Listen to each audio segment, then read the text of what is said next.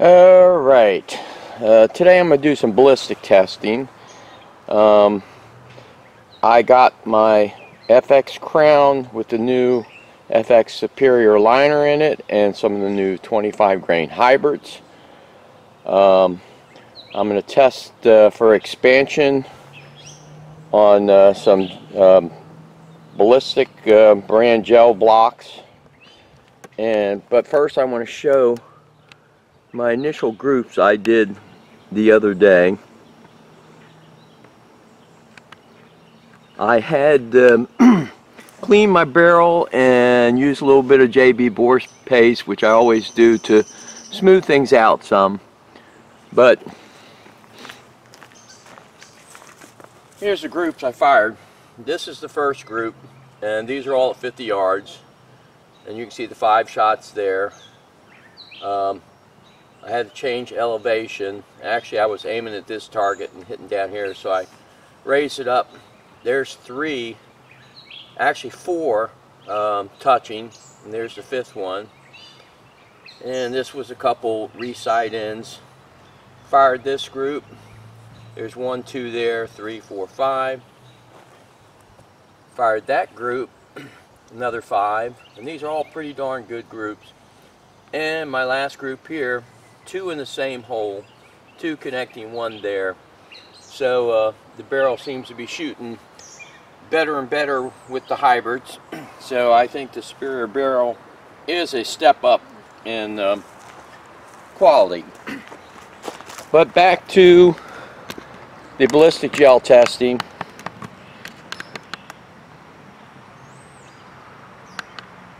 Back to the ballistic gel testing, what I have is my 5-gallon bucket with rags in it.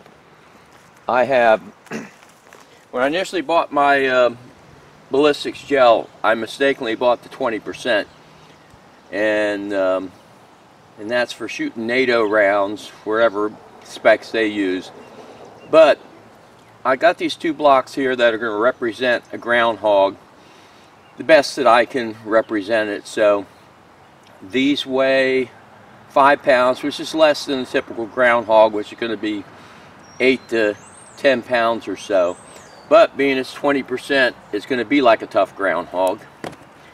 And this other block is the later ballistic gels I bought, the 10%, and this weighs 12 ounces, the same as the pigeon. So I'm going to shoot them both, see the results, and see the expansion, because the idea of the hybrids are for expansion, and so I want to see how much they expand on these various targets.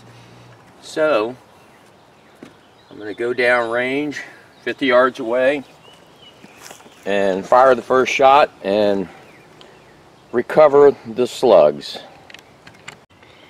Okay, forgot to mention that the crown is shooting the 26 grain hybrids at 902 feet per second. Before I was shooting the 26.8 grain Nielsen's, and they were going at 935. So this Superior liner shoots a little bit lower velocity for whatever reason, but good center mass hit. And it went through, and usually you can sort of tell by the entrance how much expansion. But if it expanded a lot, normally when I open up or pull out the bucket, it's sitting right on top. If it penetrates a lot, then I got to go digging.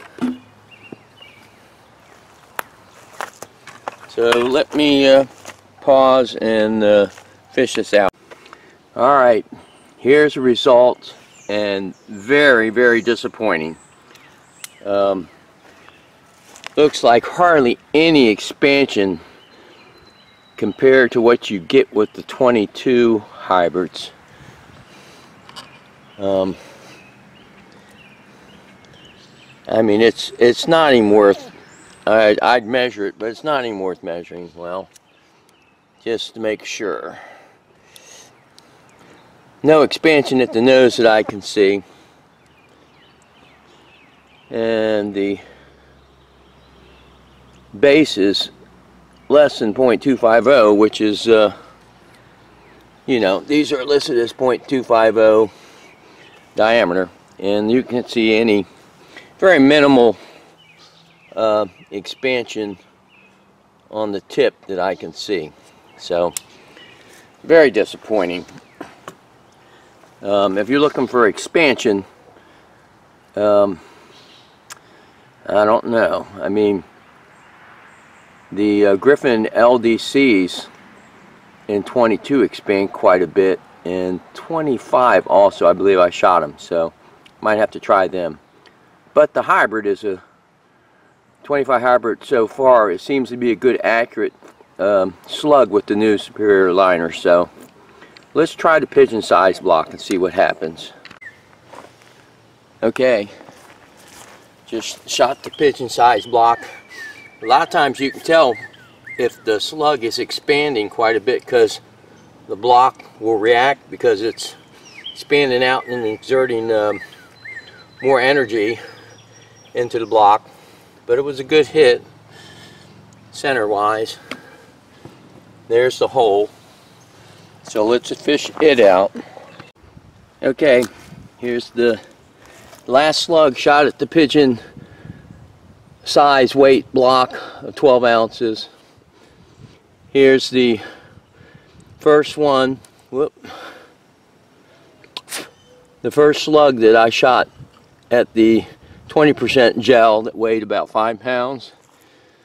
And here's an unfired FX Hybrid 25.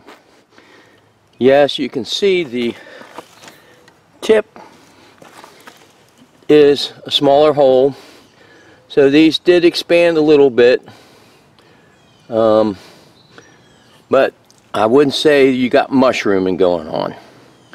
So looking at these two, which is just an observation, very shiny, and I don't know if that's indicative of more tin in the lead.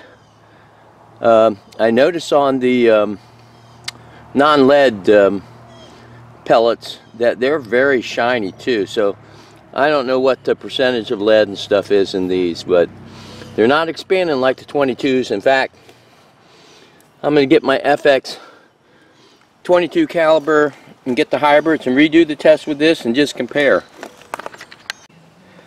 Okay, about to shoot the FX 22 hybrids at the 12 ounce 10% gel block to see the expansion, compare it with the 25 hybrids. I will take a cider shot up top and then take a shot at the block. One thing I want you to notice is if the block has a lot of movement to it or knocks it over, then we're getting expansion and energy transfer.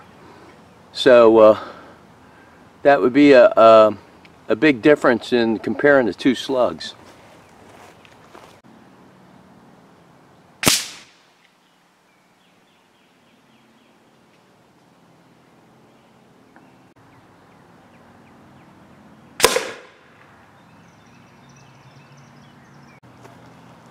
Okay, I wish I had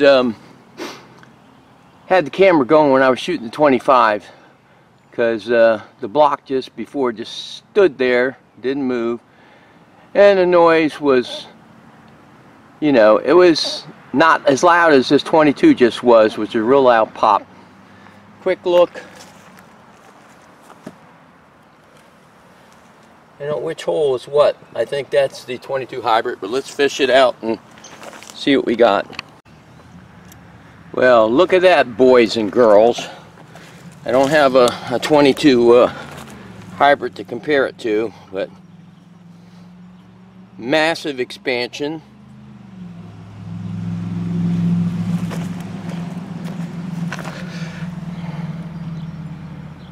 .389, and the 25s basically stayed at the same size, but look at that expansion, and that's on a 12 ounce 10% gel block. So we're going to switch to the two heavier blocks, 20% gel weighing 5 pounds, and see what the 22 does.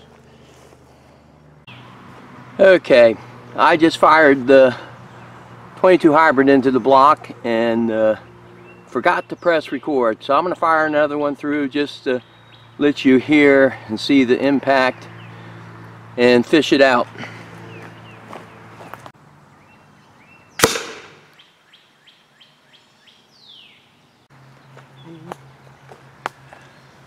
Okay, I'll let you know that the first one I shot and didn't get on camera, and probably this one too, they didn't pass through the block. And I saw excellent expansion.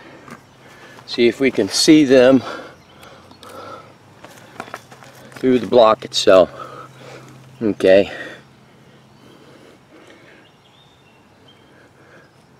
There's one, there's two. So you can see it expansion, and they went, it's hard for me to see looking through the camera, but it looks like they went about 2.5 inches in. So I will dig them out, measure them, and I'm going to see if I have any of the Griffin LDC slugs in 25 caliper. I'm not sure if I bought any of those or just the 22. Okay, there's the results with the FX 22 hybrids in the 5-pound block of gel, 20%. Expansion to 0.382 approximately for both of the ones I fired. There's the unfired 22 hybrid. So my conclusion is, depending on the distance and whether or not you need expansion, because the 22 is not going to have as high a ballistic coefficient as the heavier 25s, but if you want expansion, get the 22 hybrids and not the 25s, because you can see right here the 25 hybrids did not expand at all, just a little bit at the nose. These actually expanded. So I'm going to see if I got any Griffin LDCs, which is a light density core, which is made for expansion in 25. If not, this is where my test concludes. I don't know what FX did with the lead in these 25 calibers, but they did not expand. In fact, I'm going to fish out of my pocket the ones that I shot.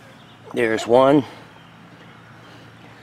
there's the other, and here's an unfired one, and compare the expansion between the 22s and 25s. So there you go. Okay, I went into my ammo stash and found that I do have some Griffin 29 grain LDC. I forget the style base. I'm not sure if this is the one that I shot two different style bases, and one was accurate and one was not. I could only find the one type of Griffin LDC, but I'm going to shoot it here, take an accuracy shot first and see what we got.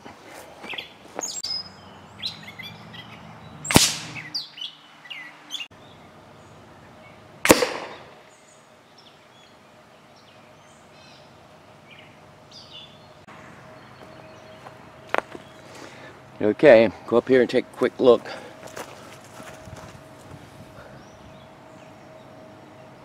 Yep, the Griffin stopped within the gel. The point of aim difference was quite a bit. Trying to find my... This is where I was shooting on before. That's where the Griffin hit, but that's just a matter of alignment. Let's see if we can see this on the camera. Griffin went in from here, stopped about there. I can see the expansion. I will fish that out, but first I'm going to shoot the pigeon weight block and see what it does. Alright, let's hope I can hit this with the difference in sight in.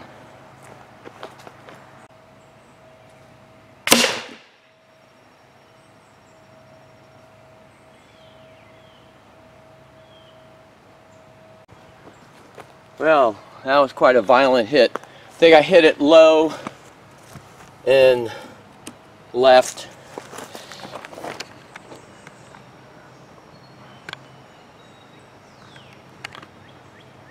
You can see the large hole that it punched.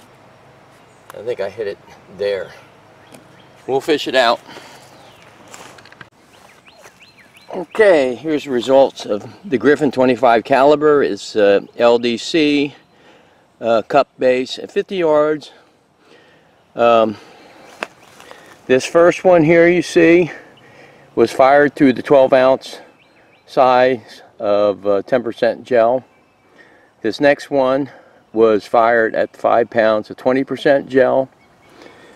If you can see here, I recovered the poly ball that goes into the tip, and if you can see this, I hope you can, let me zoom in. Superior expansion 440.440, and the overall penetration in the 5-pound block was 2 1/4. So once again, what I was interested in when I first started this with the new 25 hybrids is, would they expand the same as the 22 hybrids? And they do not.